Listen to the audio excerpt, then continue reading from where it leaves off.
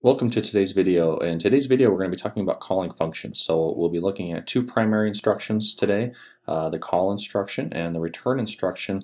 And then we'll also be focusing on how does that work and what in particular happens to the stack in order that we can keep track of the execution flow of the program. So what we'll find is that with the call instruction, that we use the call instruction to call a function.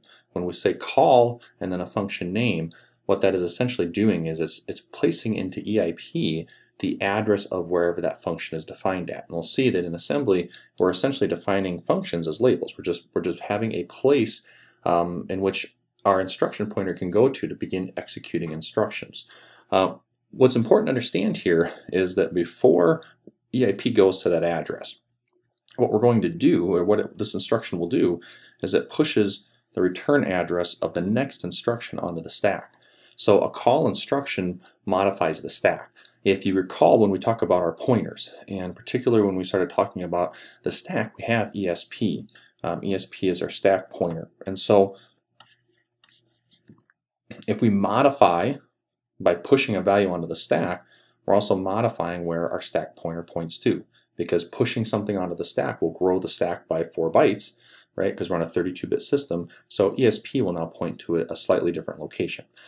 From there, then, it jumps to the address of the function. So EIP is set to the function of the address of that function.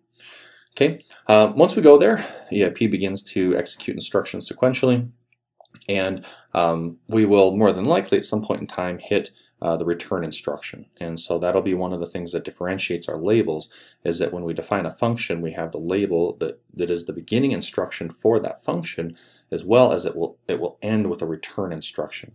So we'll return or ret from a function. So what this will do then is it will pop the address that's on top of the stack into EIP, and then EIP will go to that address. And so if we call a function and we push the next address onto the stack, then when we're done with that function and return pops that address off of the stack and moves that into EIP, that's how we know, that's how a program knows that once it's done with a function call, it knows exactly where to return.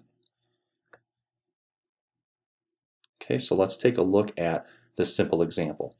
We'll have a call to clear EAX. This is a function or a label. You can see that's defined later down here.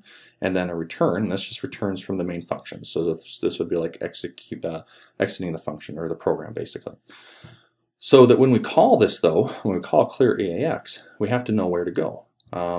So we have to know where to go, but more importantly, we have to know where to return.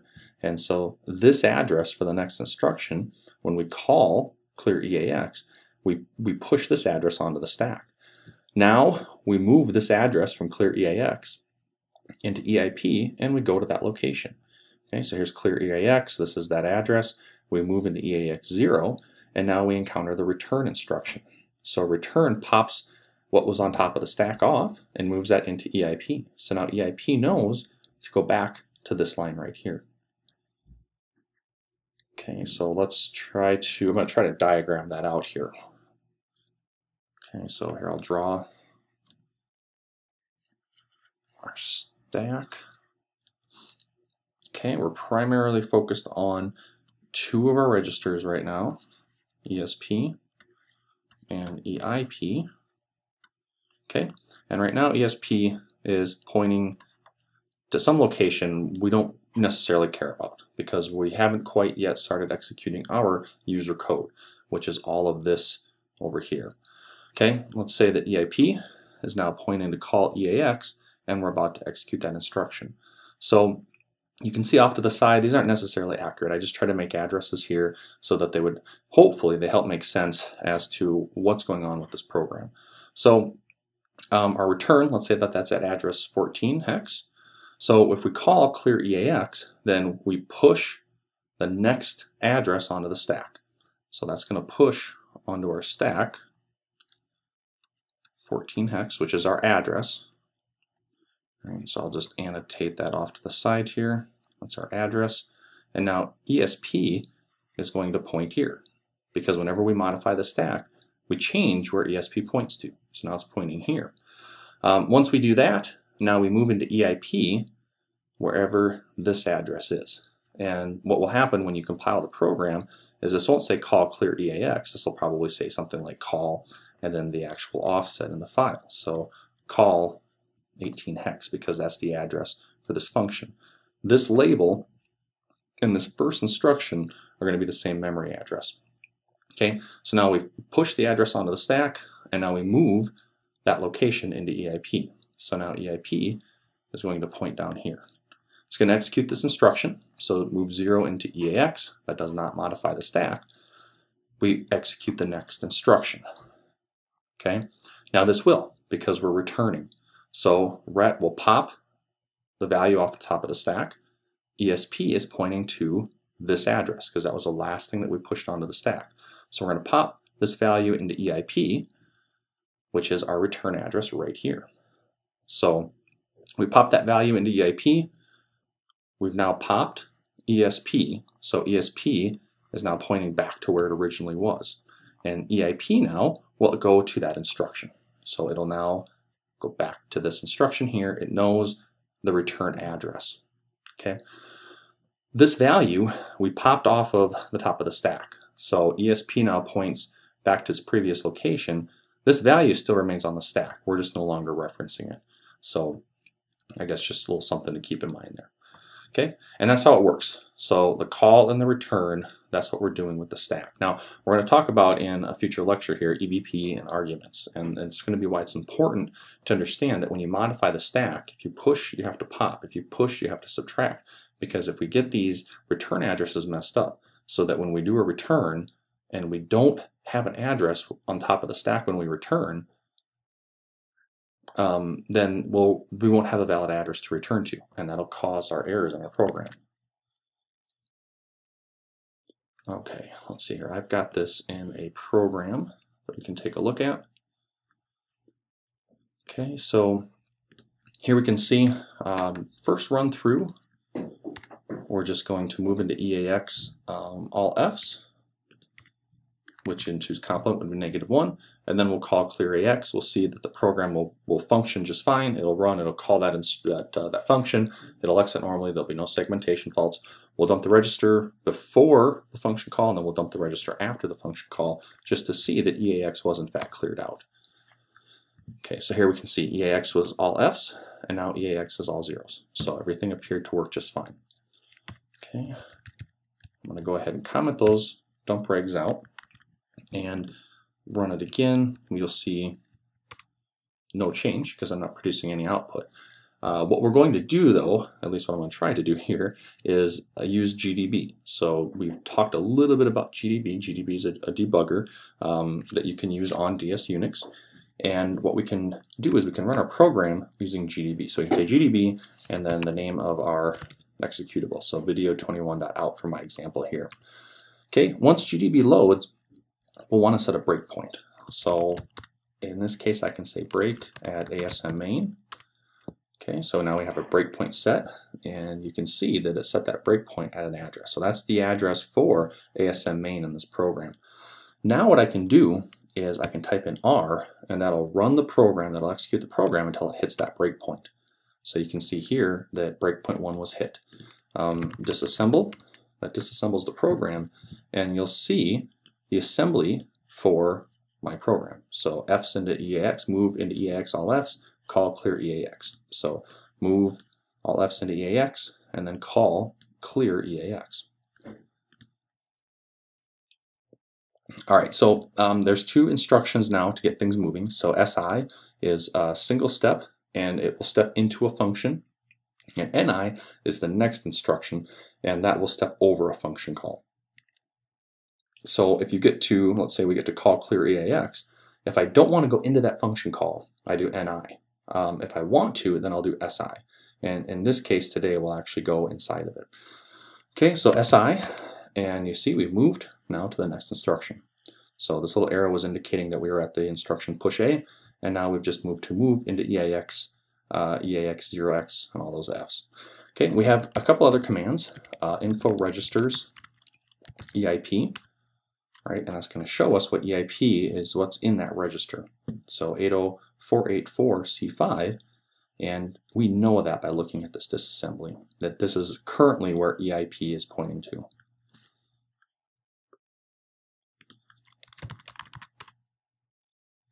Right here, 80484C5.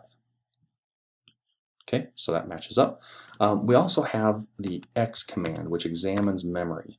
And so if you do x/x, that'll say examine memory and present that, whatever's at that location, in a hexadecimal format. So if I say x/x $ESP, that'll show me what's on top of the stack. In this case, it's all zeros. And we haven't done anything to modify the stack. So really, at this point, we don't care what that value means. Okay, so we'll go to the next instruction.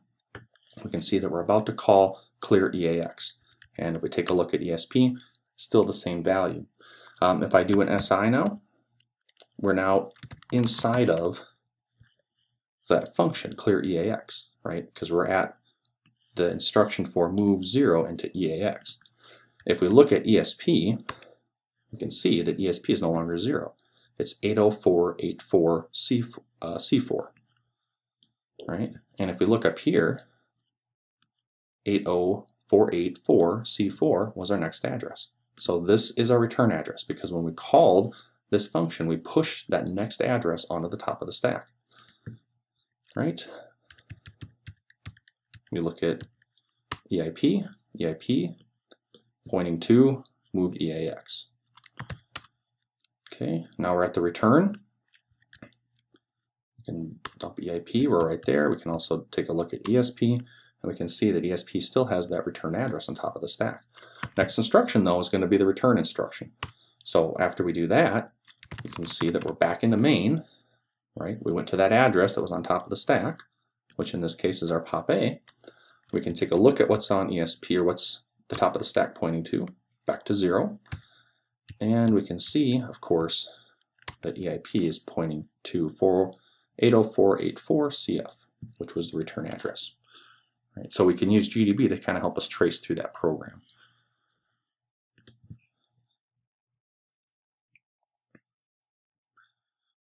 All right, so for the next example, then we're going to talk about this for a couple of reasons. One is so that we can start working with pushes and pops, because when we talk about EBP and passing arguments to functions, this is going to be more important to understand the push and pop and how we can essentially pass those values as arguments to a function, as well as what happens if we mess it up.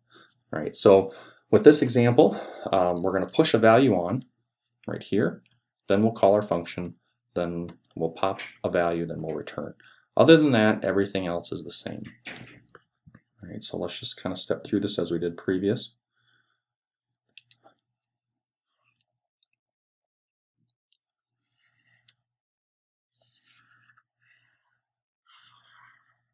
Okay, there's our stack.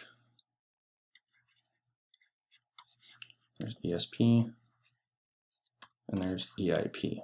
Okay, so right now, ESP is pointing somewhere, we don't care. EIP is going to point right here. Okay, so we're going to push a DWORD 0FH on. Okay, so that adjusts ESP because we're pushing data onto the stack. So in this case, we're just pushing that value. So now ESP points here. Okay, next, execute the next instruction. That's our call instruction. All right, so just as the previous one, we will push on the return address. So I'll just put an A on the side here so that I can remember that that's our address. The next address in my example here, I just made that 18 in hex. Okay, so we push that value on, ESP now points here, and we go to that location. So ESP is now in this function. Okay, move EAX into 0, no problems there, and now we get to red. So at this point in time, what's on top of the stack? Because it's important, because whatever's on top of the stack is where we're going to return to. Well, the return address is on top of the stack. So we'll move that value into EIP, and then EIP will go there, right? So that's this address right here. Okay, return moves and pops. So that takes ESP. And let's go with a different color here, maybe. So now ESP is pointing back to this value. Okay, now we pop EAX. So when we pop that value. So we move the value on top of the stack into this register, right? So now we've popped 0FH, or so 0F hex, into EAX. When we pop, that adjusts our stack pointer, right? So it's pointing back to where it originally was, and now we return. And so what we have to assume was that this location was the return address for this call into main. So this needs to be an address so that when this exits, then it has an address to go to terminate the program.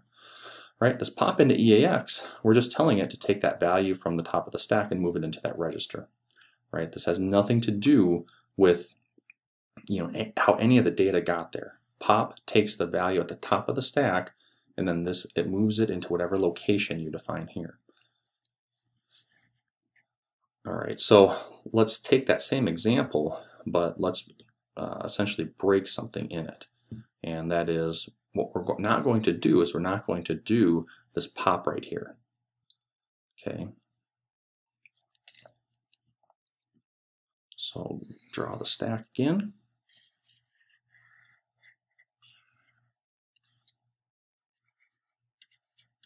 ESP, EIP, oops. We got a little out of control. All right, so ESP is pointing up here. We hope to be a return address. EIP is pointing here. Okay, so very similar to last time, we're going to first push this value. So F hex, right?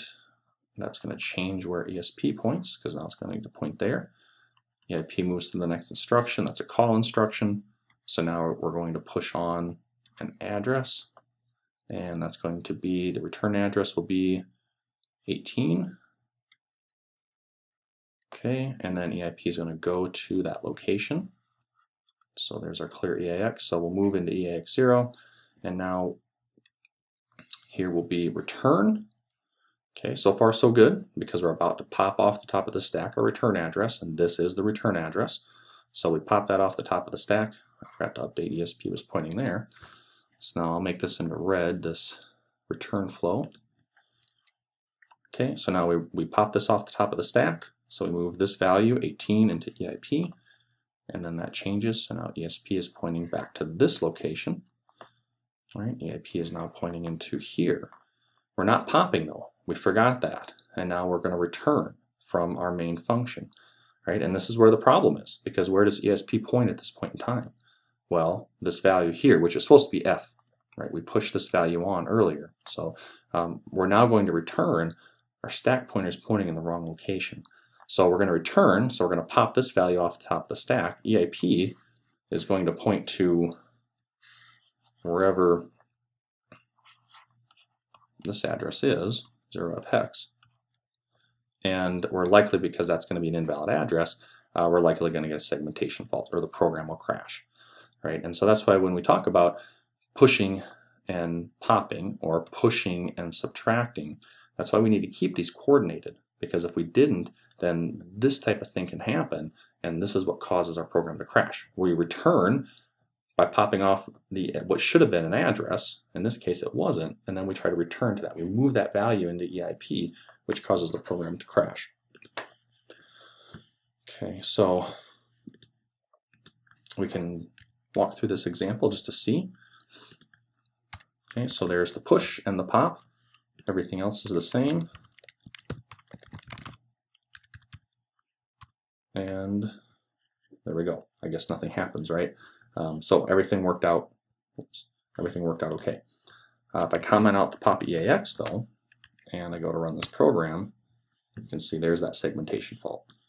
All right, we messed up our stack pointer. We didn't have the proper return address when this went to exit from main, our ASM main, and it caused a seg fault.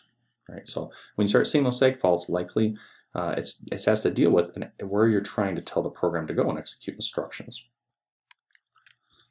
Okay, let's see.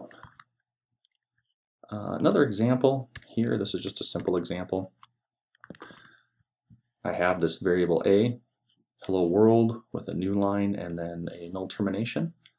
Okay, and we have call print hello. So we can, because if this function, you can see call print hello, is just calling print string. This print string, we know, will be looking for the string to print. The address is supposed to be in EAX. So if we move into EAX and then call print hello, that will go to this function that we'll call print string, and then it will return. All right, so we can run that, and we can see that that'll print hello world and access the program normally. Right, there's no problems. We'll talk a little bit about calling conventions later on. And so there are a couple of primary ways in which we pass data to functions. One way is through registers, another way is through the stack. And we'll be talking mainly about the stack right now, but you can really use either way, or depending on the programming that you're doing. The program itself, if you're doing Windows programming, it'll define, the function itself will define the calling convention that it'll use. More to come on those for sure. Okay, here's an example. I won't go through this in code, but you can see here that let's say that we have a function called sum registers, and it's moving. So we've moved data into all the general purpose registers, and then in this function we're just adding those all together. So add EAX EBX, add EAX ECX, EDX ESI EDI.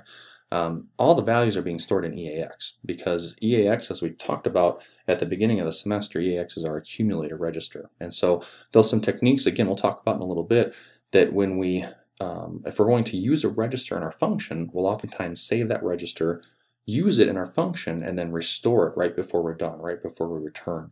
EAX is kind of an exception to that rule, and then it's just generally assumed for most functions, if they're going to return a value, they're going to return it in EAX. So if you call a function, and before you call it, you need something, a value that you have in the EAX register, you might want to save it before you call it. All right, and this is an example of doing that the sum of all of those is just being stored in EAX, and then when this returns, wherever this was called in that original program, wherever it, from that function it was called, then it can get the sum by referencing the register EAX.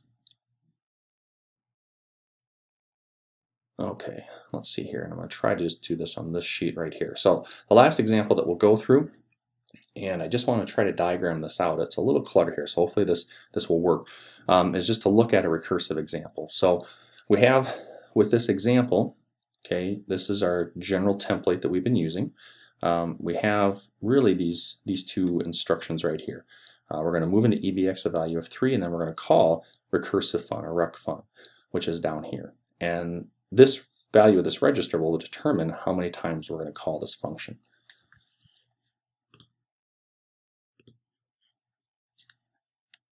All right, so I'm going to draw our stack again, and we're going to try to trace through this just like we did previously.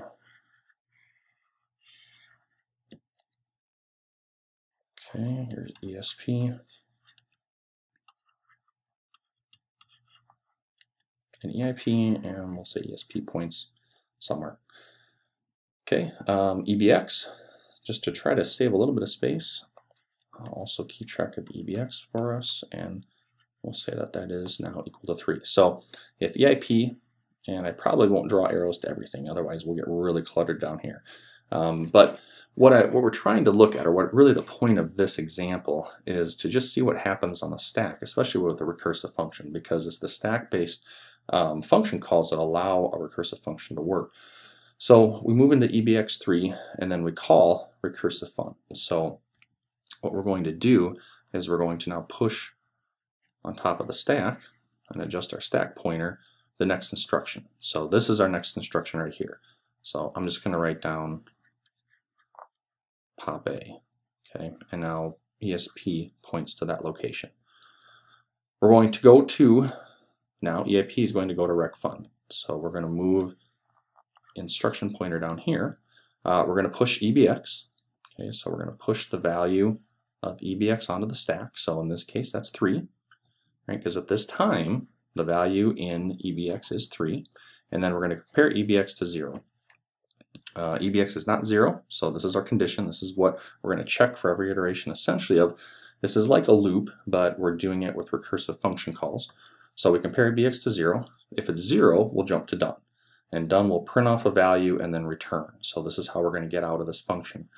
If it's not 0, then we're going to decrement EBX, and then we're going to call recursive fun again, or the recursive function again. Right? So we compare EBX to 0, and then we jump of 0. So we have to do a comparison before we do a jump instruction. Jump in 0 it would only take the jump if EBX is 0, right? Because 0 minus 0, if the two values were the same, they'd be 0. In this case, EBX is 3, so they're not going to be 0. So we're going to decrement EBX. Okay, so that'll give us a value of 2. And now we're going to call recursive function again. Okay, but this time, the return address is for the next instruction, which is this label done, right? Label done and this first instruction, these are the same thing. So we call and we push that value on. So now we're going to modify the stack again. And I'm just going to put, instead of our return address, I'm just going to put the label done. Okay, now ESP is pointing to here. Okay, now we call recursive fun, so we go back to this location, right, because that's our function. We push EBX. So now we push EBX onto the stack. EBX is now 2. And we compare EBX to 0, right? Same thing, but it's not. So we'll decrement again. Now it's a value of 1, and we call recursive fun. So we call, we're going to push the return address on, which is done, and we're going to jump to recursive fun. We push EBX again, so we need a larger stack. EBX is equal to 1, okay, and of course our stack pointer is keeping up. Compare, still not there, so now we'll decrement. EBX is now 0, but we have to call recursive fun again.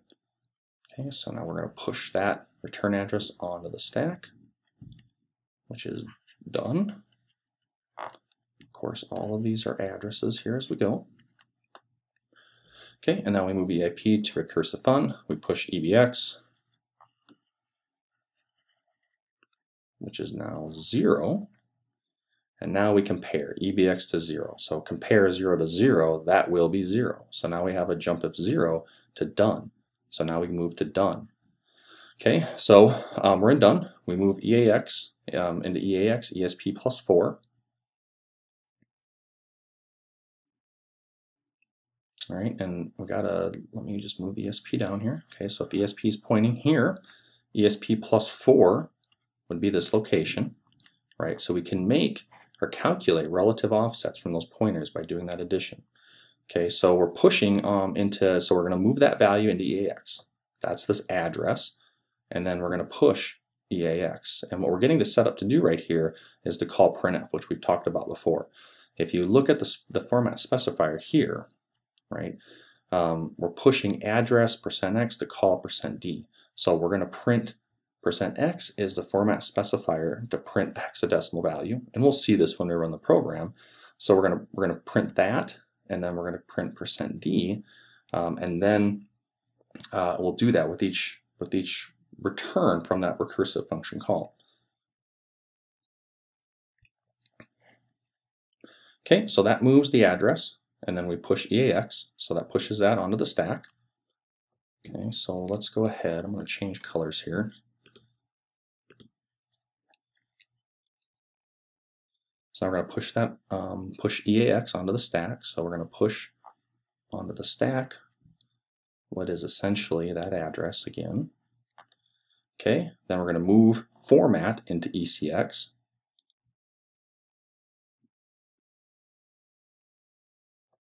Right, which is this guy right here. Okay, so now we're going to push that onto the stack. Oops, what happened? I don't know. Okay, so that's our format. All right, so that gets us right to here. And then we're going to call printf. Right, and so what we're getting set up to do, if you think about, I should have typed this out instead of trying to write it, but here's our call to printf. Come on now. And then here's our format specifier. Okay, I gave up. Anyways, it's the format specifier, and then it's the value for %x, and then it's the value for %d. And if you look at the stack, we have our format specifier, our address for %x, and we have the value for the %d. So we have everything on the stack the way that we want it. We'll call it printf, so that'll print it off to standard out. So we'll see this, print that output when we run the program. And then when we're done, we're going to add to ESP, right? And so really what we had up here is this push was setting up the stack for these calls to printf.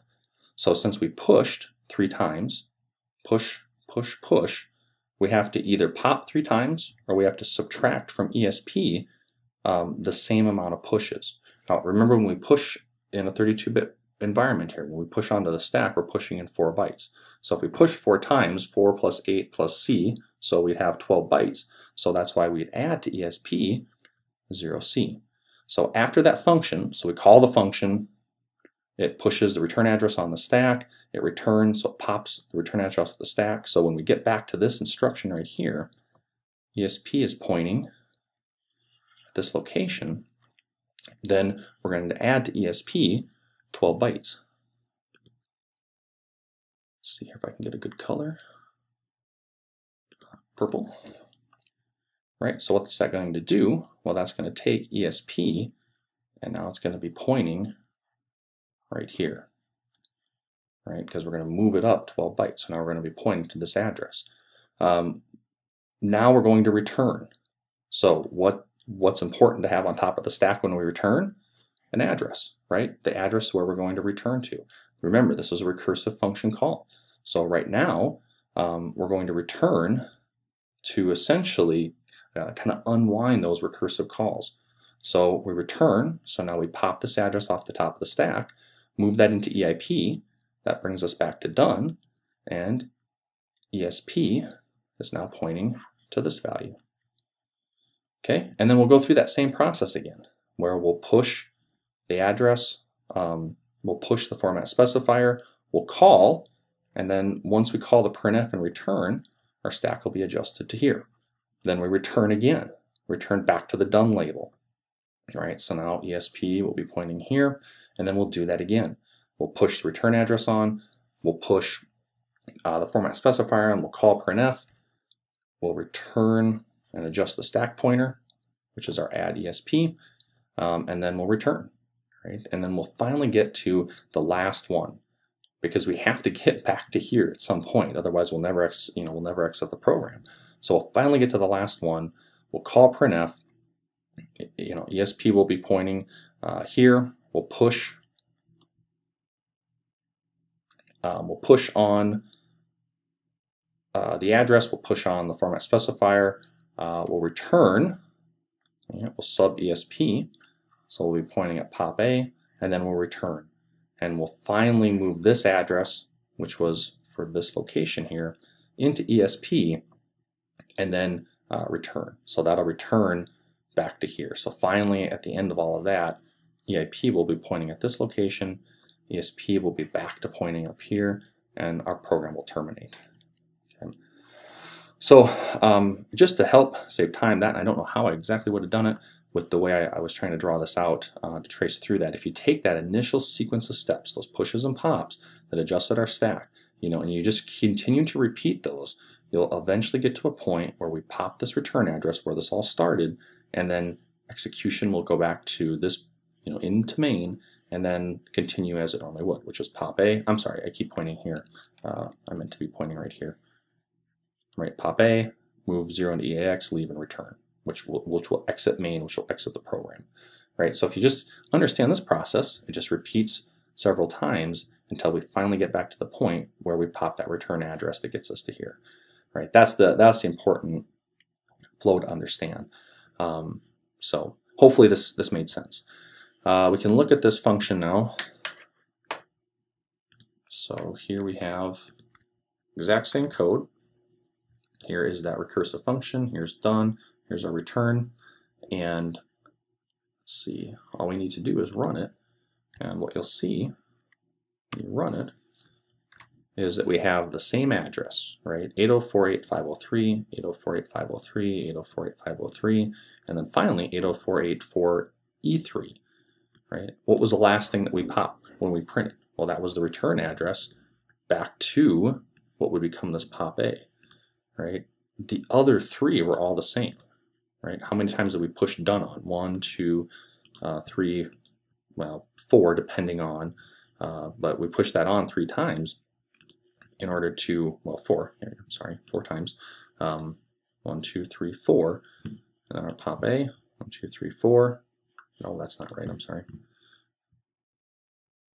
Oh yeah, because that's repeated. Remember, we referenced that value based off of ESP, moved it there. So 1, 2, 3, 4. So we push those addresses on those 4 times. Those are the return addresses. We're just referencing those as we print.